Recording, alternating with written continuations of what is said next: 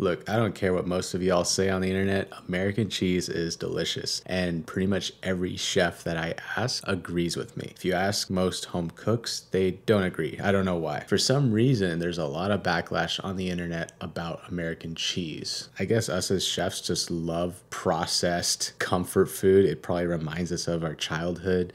I'm not sure. We love trashy food though. At the end of the day, getting out of a busy service and having just a good old trashy cheeseburger or slice of pizza or instant ramen, that's comfort right there. So American cheese, that truly captures comfort. Honestly, I've even seen chefs take a slice of American cheese, put some ham in there with lettuce and just eat it like that. It's delicious. So what do you think? American cheese or cheddar cheese? Which one do you like more?